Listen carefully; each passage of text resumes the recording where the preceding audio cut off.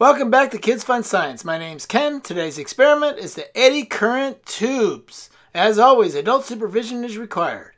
What you need for this experiment is a copper tube about 2 to 3 feet long and some rare earth magnets. I use 4 of them. As you can see, this copper pipe is non-magnetic as it will not hold these 4 rare earth magnets as they drop completely down the pipe within a second.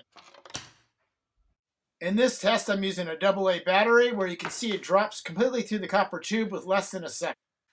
I'm going to drop 4 earth magnets down this copper pipe when the second hand reaches the 12. A AA battery took about 1 second, and this is going to take 5. 1, 2, 3, 4, and 5.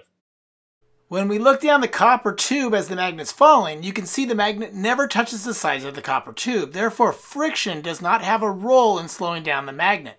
When the magnet drops from the copper tube, it produces a magnetic field. As it falls through, the magnetic field changes. This introduces a magnetic current as predicted by Faraday's law. Faraday's law states any changes in a magnetic environment of the copper tube will cause the voltage to be induced into the copper tubing. This induced voltage creates an electric current to the copper called eddy currents.